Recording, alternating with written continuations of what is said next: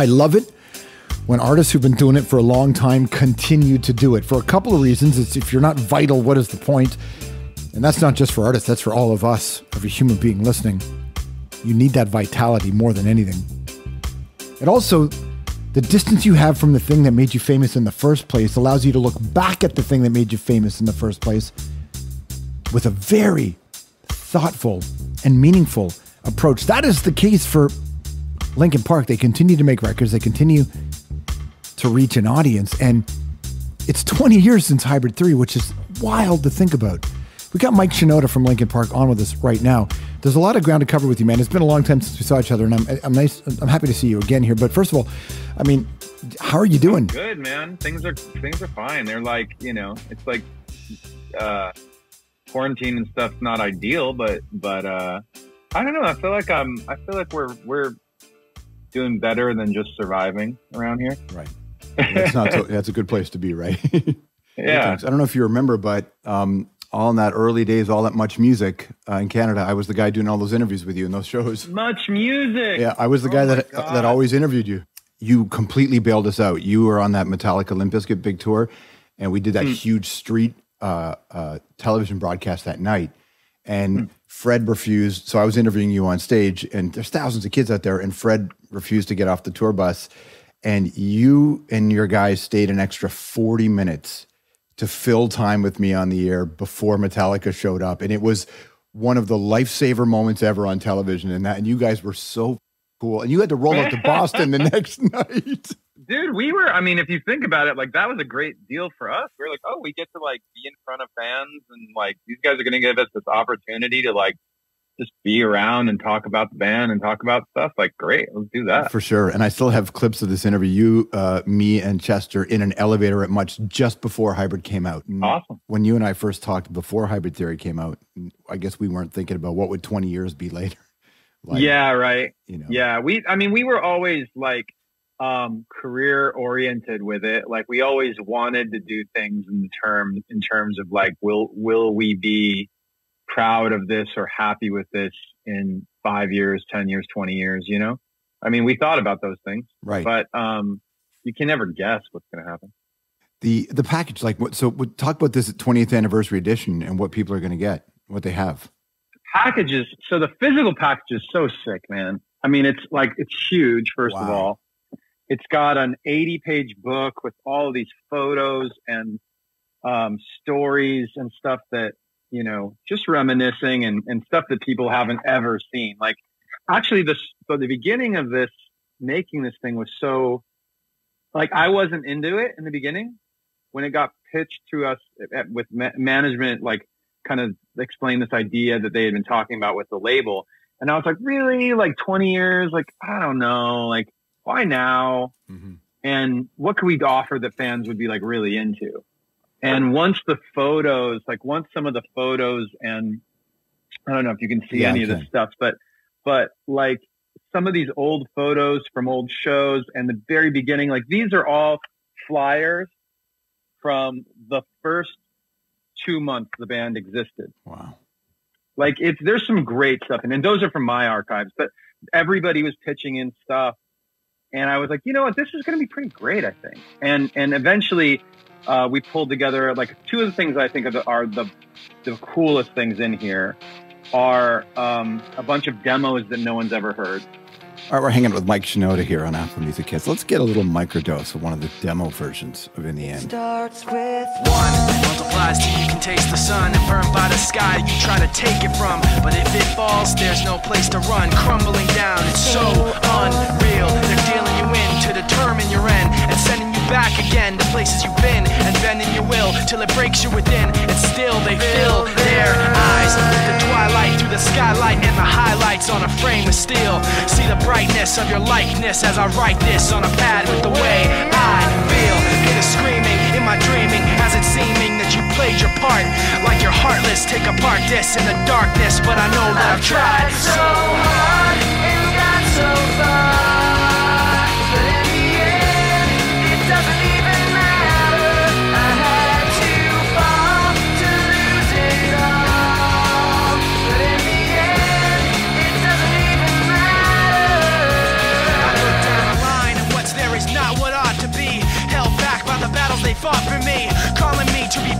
property. And now I see that I get no chance, I get no break. Fakes and snakes quickly lead to mistakes, and as the tightrope within slowly starts to thin, I can only hope that they close their eyes to the twilight, through the skylight and the highlights on a frame of steel. See the brightness of your likeness as I write this on a pad to the way I feel. Hear the screaming in my dreaming as it's seeming that you played your part. Like you're heartless, take apart this in the darkness, but I know that I've tried so hard and got so far, but in the end, it doesn't even matter. I had to fall to lose it all, but in the end, it doesn't even matter.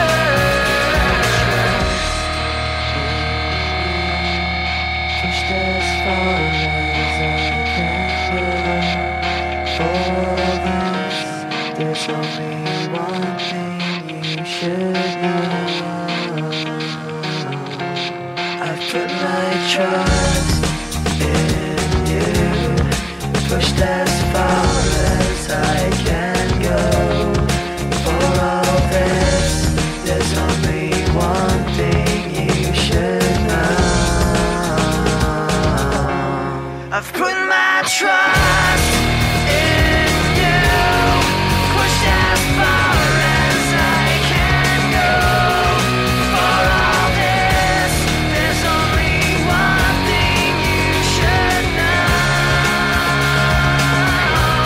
I've tried so hard and got so far, but in the end, it doesn't even matter. I had to fall to lose it all, but in the end, it doesn't even matter.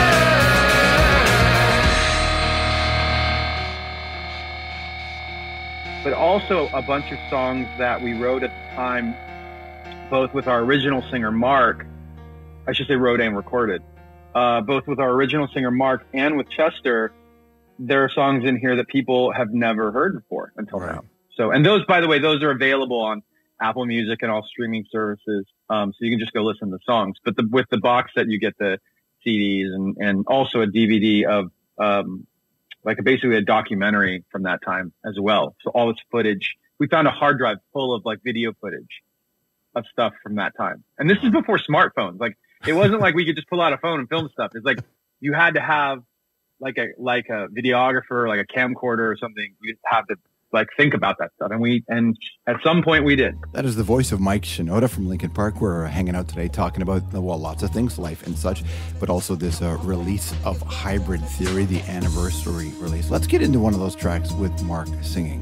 Here's Dilate. Crack the bulletproof S on an MC's chest. Yes, yes, to make you sweat like a full court press. On a quest to show my flows control the movement of a massive bodies at a hip-hop show. From high to low, feel the audio rain as the blood in your veins. Pump to this rhythm while the beat maintains subterrestrial status. King of the lyrical amplifying apparatus. I'm with what I say now. Connect one, dilate, and play it down. I'm with what I say now. Connect one, dilate, and play it down. Step back, I feel my personal space is violated. The heat of my mind makes my pupils dilate. Don't test this, or you see wreck from the bestest. Check this, tape deck, weapon pumps, thumbs to your chest. This break your neck, feel it happen. As I'm rapping, you can feel your every bone snapping. You deserve it, feel the force of my fire. Cut me loose, get live like telephone wire. Try ya, style against me, the Kenji. Try your best, no less, just then you will see. My top-notch spot, the middle block, gold medal. Kenji, heaven sent, represent the next level. I'm with what I say now. Connect one, dilate, and play it down. I'm with what I say now. Connect one, dilate, and play it down.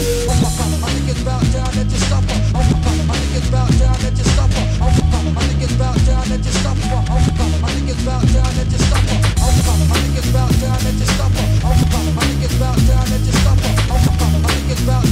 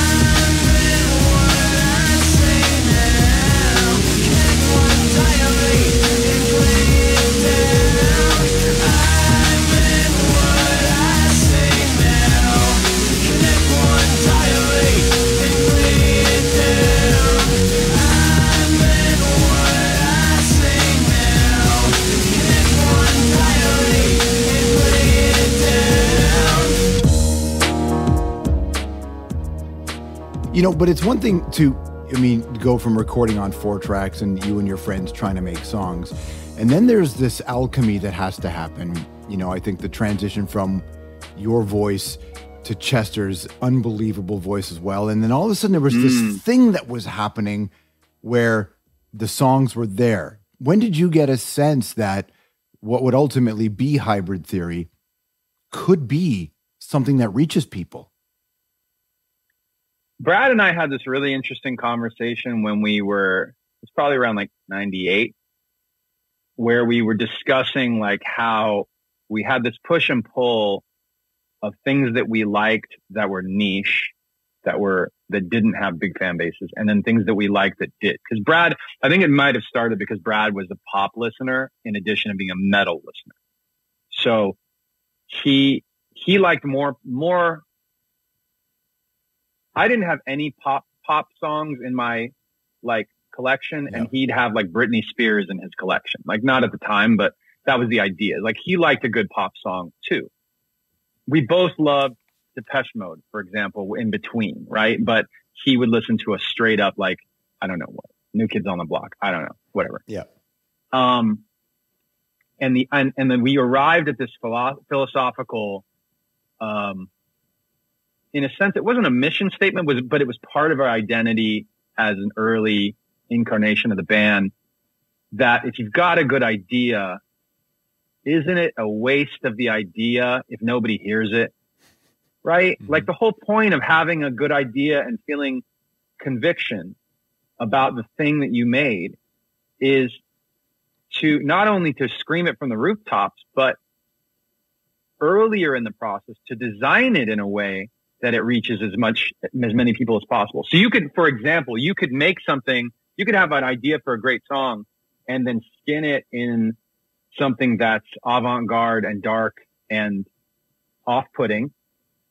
And then it doesn't matter how loud you scream it from the rooftops.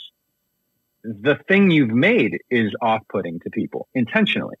So our idea was like, okay, we can, from the ground up, from like the sounds we use and the way we record them and everything, we should find a really good balance of pushing the boundaries, like making people a little uncomfortable, but also like meeting them in the middle in terms of sound. And to go back to your earlier question, part of that was so rap rock was starting at the time, right. And groups like Korn and Limp Bizkit and other ones that were more rap, like there's a group called Snot, there was Head PE, there was all these bands that were in that lane. And almost all of them were really macho, sometimes misogynistic, to a point of being excluding other groups and it was like, some of it was like really sexist. It was homophobic. Too. It was, it was just the worst. It's the worst part of the male psyche was existing in a lot of that music. Right. And some of it was masked or almost like, there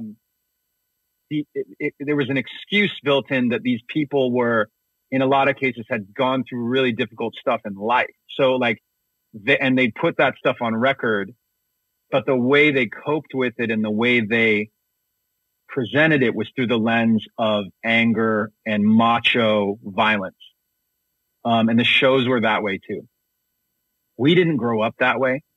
And so when we made our stuff, every one of us had this feeling, and it was led by me and Mark in the beginning and then me and Chester after that transition. But the introspective side was so important to us because it was missing. It wasn't a point of differentiation between us and, say, Kid Rock. Like, that wasn't the point. Mm-hmm. The point was, like, this is who we are as people, and, like, this is how we like to – we're not scared to express ourselves in that way on a record. And that's the reason why the album cover became what it was. Like, the soldier represented the hard and heavy, aggressive side of the record, and the wings represented the softer, more introspective side. Was this from your family? Was this from your, like, what do you think was a reason why you and Mark and then you and Chester and the whole band, I mean, like, Phoenix is highly educated, and where you just decided we're not That's just not who we are. Like, not a lot of bands were standing up. We just thought it was the right thing to do, man. I mean, it was just like,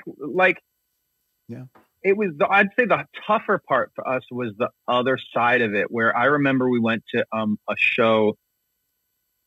I'm not going to call anybody out, but we did a show in the South on our very first tour. And what had been happening was the band was starting to, we hadn't released One Step Closer yet.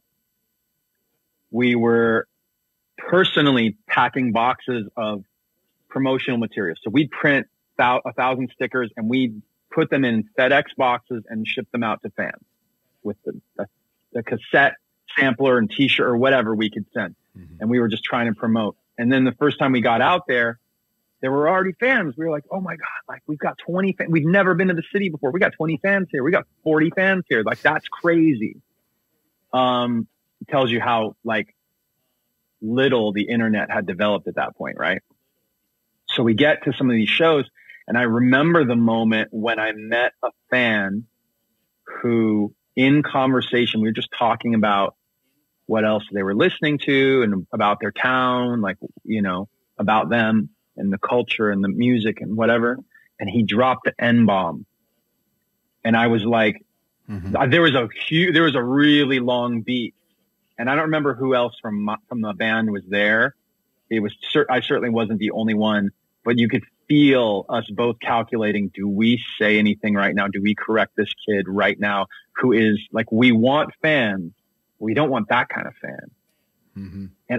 And I know that we both just like, I think we both just gave him a look and like acknowledged that was not cool, but we didn't say it. And we were really torn about that later. Right. And I think that I like moments like that were ones that we went like, as we got bigger, we went, you know what? There is a trade-off. Like, yeah, you want to build your band and yeah, you want, but at what expense, you know? So at a certain point, you have to decide that you're not going to, that there are ways that gaining new fans is not appropriate. Like, that's the kind of fan I would be happy to have that fan on board as long as I can talk to them about that thing that they did that made me feel like really uncomfortable, and we can have that conversation. So I know those conversations will come up in different ways after that. Right. No, well, look, and you're not a white guy. So you grew up in a city that, even though it is multicultural, LA, it is still very segregated in many respects. And there are lots of race problems there. So you would have experienced that, I'm sure, in your life. Yeah. I mean, look, I'm, you know, with all of the Black Lives Matter stuff going on all over the place, all over the world, we in LA, we have a very specific cultural, like, part in that conversation or version of that conversation. And as a person who's like, I think I read more like from a police port, or like a person who doesn't know me. I usually read more Latino. Yeah. Like, people who come up to me and speak Spanish. And I'm like, I don't. From a police perspective, that's funny. From a police perspective, I am probably Latino. Yeah. Even though I'm half Japanese. But yeah, I think anybody, I mean, I don't want to go on too long about that or go too deep on that. The point is, like, if you're, I can also be like white passing. I can be brown passing. Like, I always called myself like a mutt. Like, you don't know what it is. And yet at the same time, like, I don't think anybody has dealt with the kind of racism and the kind of, you know, systemic oppression that Black people have in America. So with that said, like, I just want to say, like, yes, I've dealt with racist stuff and at the hands of cops and stuff like that, but not anything compared to not at what all. My Black friends had dealt with. Like, they dealt with much worse.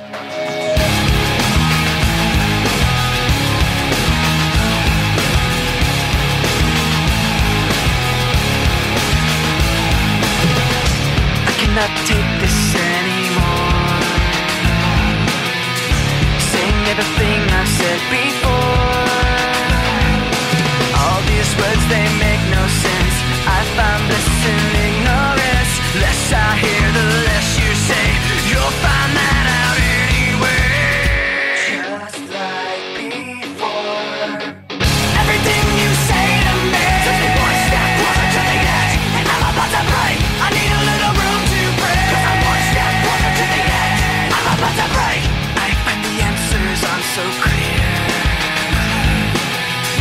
wish I could find a way to disappear.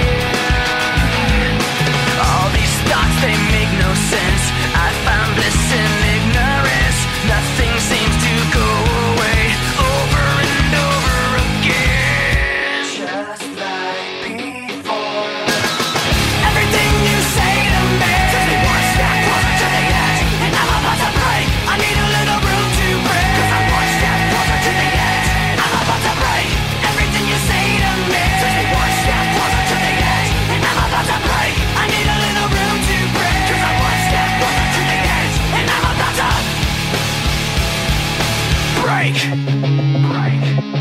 Break. Break. Break. Shut up when I'm talking to you. Shut up. Shut up. Shut up. Shut up when I'm talking to you. Shut up. Shut up.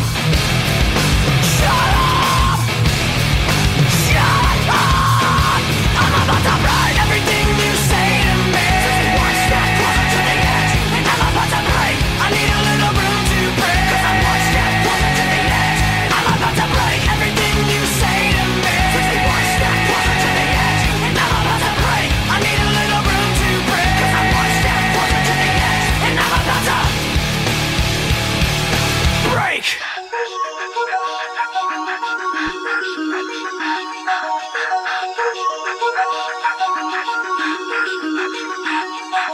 Forfeit the game before somebody else takes you out of the frame and put your name to shame, cover up your face. You can't run the race, the pace is too fast, it just won't last.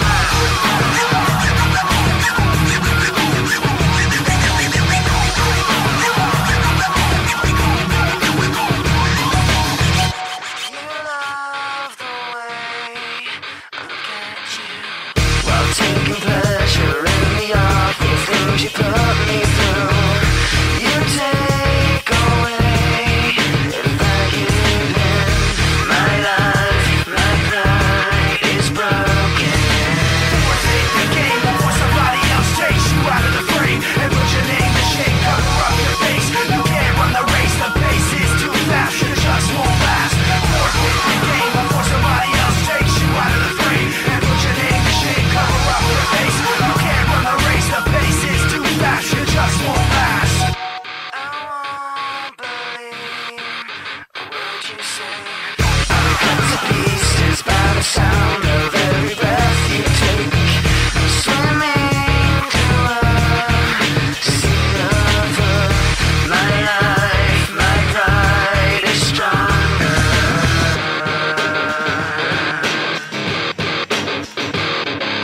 Forfeit the game before somebody else takes you out of the frame and put your name to shame, cover up your face. You can't run the race, the pace is too fast, it just won't last.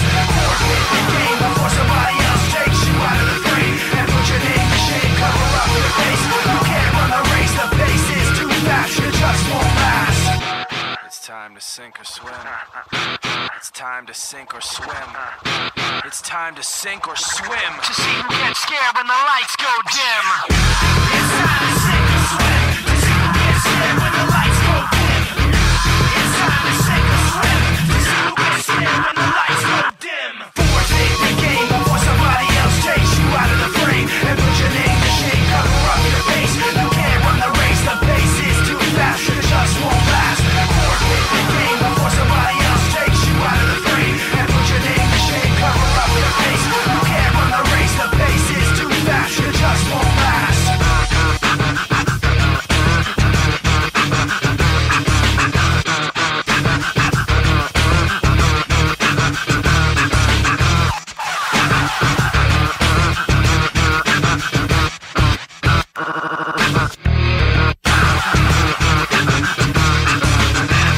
When you sit back and look at, I mean, look, it's been a few years now since the passing of Chester, but grief is its own thing and takes its time. How are you and how are the guys dealing with all this? Because it's not just you've lost a friend. This is also part of your band. This is a thing. And so the public knows you all together in a lot of respects. Yeah, it's more like losing a brother or a best friend who, because not only did we spend an insane amount of time together, but also we built something that, like if you think, for an average person, like if you think about your introducing yourself to somebody else, a lot of times that goes in tandem with, like, what do you do for a living? What they're asking is like, who are you, right? And part of that is like, what do you do, or what are you passionate about? And we built that together, and so that's identity stuff. That's like, who are you? I am Linkin Park, right? And so Linkin Park being part of all of our DNA, when that got, you know, fractured and taken apart in a sense, I don't think anybody could really understand, because you can't relate that to anything else. It's not family. It's not friends. It's not brotherhood. It's not business. It's all of those things wrapped together. And it's really like, in a negative sense, it's like enmeshed. You know what that term means? Like a therapist would call that like enmeshed behavior. And for better or worse, like, you know, that could be something, that is not very healthy, but you also can't do it any other way. It's in order to be a band and be successful on that level and exist for this many years as like a highly functional unit of guys, like it had to be that way. So, yeah, with that said, like, I think that there are parts of our relationships and our like well-being that we're doing. So like, I'm super proud of everybody and how everybody's doing and done and like coped with things and adapted. And also parts where it's like, yeah, we could probably do better. Right? It's like, you know, just whether it's like just having bad days or like, I don't know. We're all human beings, though. Right. You know what I mean? Yeah, of course. Like, I'm sorry. I know that's a little bit of a cagey answer, but it's also a very personal subject. Yeah. So I don't think any of us are at liberty or would even be capable of explaining it to anybody. Like, you couldn't even get a therapist and be like, okay, so here's what I feel, or here's what's going on, or whatever. Like, you could spend years on it and still not like crack the surface of what the meaning of all that emotional information is. I feel like. Listen, I feel you. And I think that part of the challenge of how we are all raised and conditioned is that we are expected to have answers for things, and things are supposed to have finite conclusions. And that's just not how the human condition works in my mind. Things just move. And yeah. Well, I think that's actually, I mean, maybe this gets really too philosophical, but with the amount of information. So I read this, I always talk about this great book that I read called The Paradox of Choice. And it's about having too much choice, right? And how that feels and why it exists and what you can do about it, and what you can't. And everybody, the way society is now, you've got so much choice with every little thing, from like, what socks do I buy, to big choices about your life, right? And so the author of that book, Barry Schwartz, I had lunch with him, and we talked a lot about that, and he wasn't making it up. Like, this was really impactful on his life, and I think jeans were really what threw him off. Jeans was the thing that set off that was the reason he wrote the book, is because he was trying to buy a pair of jeans, and he found himself looking at. One day he went to the store and there were 3 pairs of jeans to choose from, and then a few years later he went to the store and there were 25 pairs of jeans, and he was like, he spent hours there looking at the jeans and trying everything on, and chose a pair, bought it, left, and realized that every store now has 25 pairs of jeans. And he's like, oh no, did I make the wrong decision? Should I have gone into the other stores? And he's like, why am I being so overwhelmed by this thing? Here's the thing. I think all of us are dealing with a version of that on a deeper level now, because it doesn't matter whether it's your clothes or your music, your education, your job, your news that you watch. There's like options on the truth. Like, you can choose a truth to believe, and that's not accurate. That's not cool.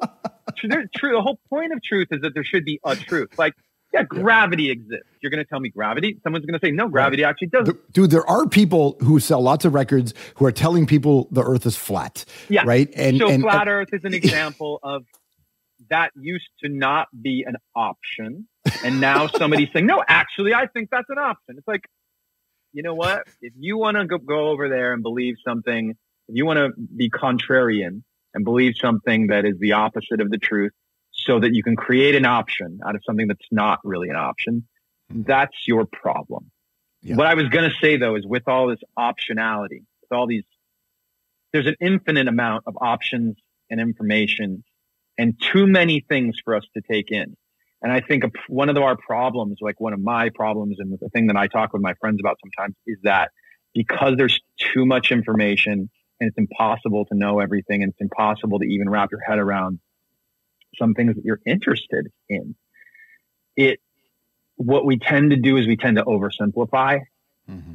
And some things are okay to get the Cliff's Notes version on. Like, if I decide not to watch Tiger King and you give me the Cliff Notes, oh, well, it's about this, and now I can laugh at the memes. Mm-hmm. Like, that's perfectly fine, right? But there are other things that it's like, when you start to simplify it too much, it does lose the essence of the thing you're talking about. You can't do Cliff Notes version of like your morals and your like, like emotional things that relate to emotional intelligence, like, you know, your mental health, or, I mean, even stuff that you're super interested in music, like just a very practical thing. Like, I wouldn't like go on YouTube for 25 minutes and then call and study a guitar and say, yeah, I'm a guitar player now. Like, there are certain things that require you to go deep. Right. And so we should, like, I think the point is, like, I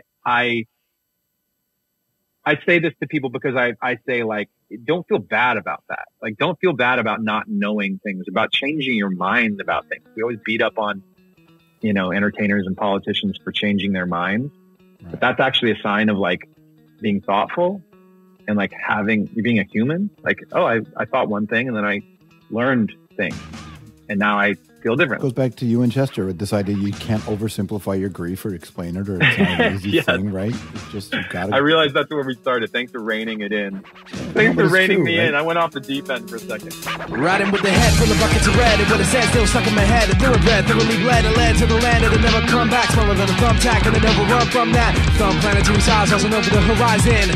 Smaller than a fly stand of a lyrical lamb. The power of I got in my cynical hand with the pen once again, swimming in the center of the hit or the miss. Reeling in my thoughts, getting lost in the mist. Realize the one at the size of the fist, and the killing of the killer with a flick of the wrist. I wanna live in another place where no one can say that I live for this. Still I see it's not meant to be for me. I wanna be in the energy, not with the enemy, a place for my head. And a second is gone, the weapon of time is stronger than a nuclear bomb. Eternity a half-life, something that math can't write. You can't fight nor flee, still be around if it wasn't for me. Weigh that versus whatever, my friends. You can see the attraction of the payback. Don't want me to say that? Play back the thing now, getting lost in the chaos, tossing ink down, singing the din to myself. Electric neck twitch, hungry for a head full of hectic. Set this to the temple to be on time, added to the panic of my confine, singing the din to myself. Electric neck twitch, hungry for a head full of hectic. Set this to the temple to be on time, added to the panic of my confine.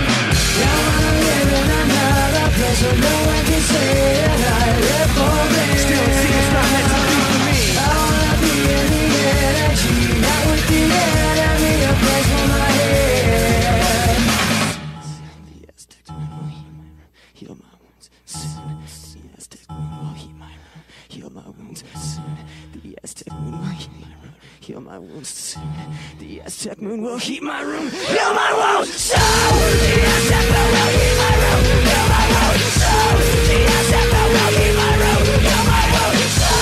The Aztec moon will heal my room, heal my wounds soon. The Aztec moon will heal my room, heal my wounds. I wanna live in another place where no one can say that I live for this. Still see it's not meant to be for me. I wanna be in the energy, not with the enemy, a place for my head.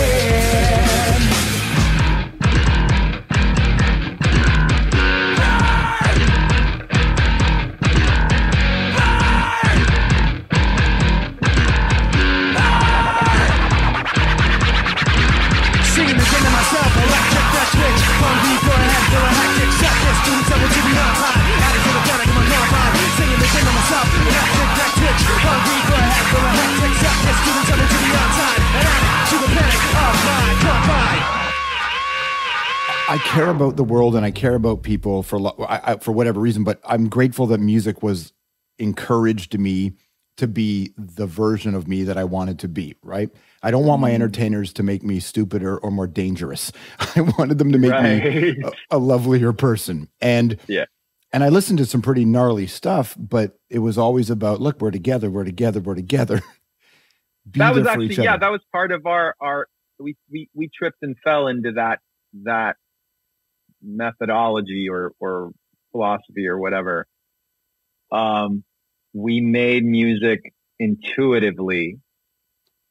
Like some of the choices we made weren't conscious choices. So like, why are you screaming? Why are you always screaming about these things as opposed to singing sweet love songs? It's like, well, we just like this music. Like it was intuitive.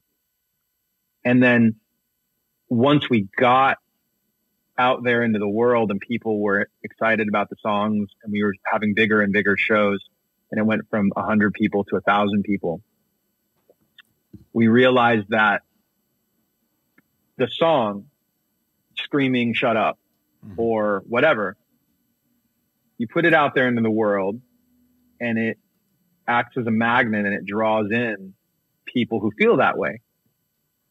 And all of a sudden you get all these people together in a room who feel like they gravitate towards that emotional expression, that shut up. I'm so angry. I'm trying to say something and nobody's listening to me. I'm so mad. And then we get together and all of a sudden that negative energy comes out and there's a catharsis. So it was really interesting that like for us, we were like, wow, the messaging feels negative. Like if you just read the words on paper, there's a lot of negativity there. And yet the band is really positive. So how do we reconcile that? And it ended up being the culture of the band was a really positive culture. And once people came in the door, you know, having related to, in the end, doesn't even matter. And then they come in and they're like, oh, this is about taking that emotion and feeling like I'm not alone. It's just like, I felt so depressed and now I'm showing up and there's like 35,000 people here who feel the way I feel and I can't possibly be alone. And that's a good feeling. Yeah. I also think that on a you know, wider view Buddhist version, you're right. In the end, it doesn't even matter. So it really does sell the idea. Spin. Speaking of memes, those doesn't even matter memes are the best. I'm sure you've been sent a whole bunch of them. I was thinking about the history of like in the context of the hybrid theory release. So like I said, when it came out, there really wasn't like YouTube yet. YouTube wasn't really popular. And we've had so many iterations of so many different types of memes about the band. It doesn't really matter. Ones are amazing, but people, I think of like one of my favorite things, and it wasn't like it's not like a one-liner meme, but in the beginning, they used to do, there are thousands and thousands of videos of our music to anime. Yeah. Like people used to do these long form, like anime edits with our songs. And those weren't, it was like a different version of a meme. Like back then, that's what would be shareable. It wasn't as like. That's so cool to see that though, to know that you know, I mean, anime is such a powerful medium for people, such a powerful part of the catalog for kids who love that and adults. It must be really cool. It was like to see very, that. I mean, I don't know. I think I just say that because viral, there's always been versions of viral. And like, I mean, I recently caught like some people passing around like different edits on TikTok, and I love the fact that a 13-year-old today is just experiencing these things for the first time, and then they're like older, their parent or their older brother or cousin or something is like, yo, like that, you like that. Like there's a whole bunch of music in there that you should check out. And they can, and it all, that whole conversation can start by them like catching a dance on TikTok or something. You know what I'm saying?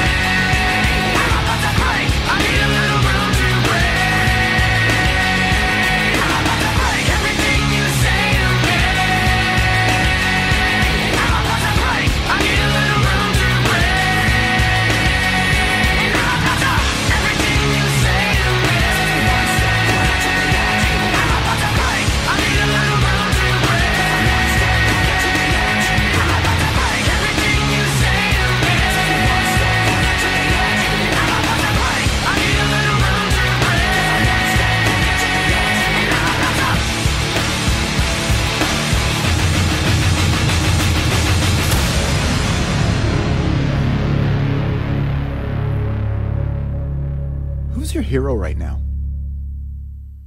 I'm really late. I've been intending to read Ibram X. Kendi's book, How to Be an Anti-Racist, since I heard about it.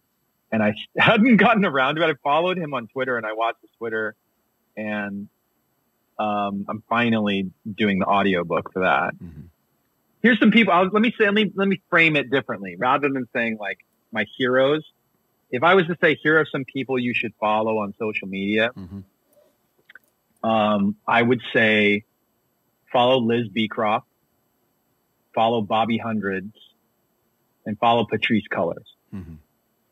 I like those. Bobby Hundreds, a legend too. I mean, like I was just texting with Bobby this morning about some music stuff, and he is like, what I love about Bob is that he's such a down to earth dude, and he's obsessively listens to people. Mm-hmm. He can't stop having conversations and asking questions and listening. He would be an incredible journalist, but I feel like that would almost like constrain his greatness too much, because he needs to be everywhere, like on 10 different platforms at once, doing crazy things in order to just exist as a creative person. So yeah, you will not be disappointed if you follow Bobby. No, I feel you. Congrats on everything, man. Congrats on this record. I appreciate your time. Nice to see you again. Appreciate it, man. Thank you so much. It was great having Mike Shinoda on. If you want to catch the full interview in its entirety, check out our show page on Apple Music.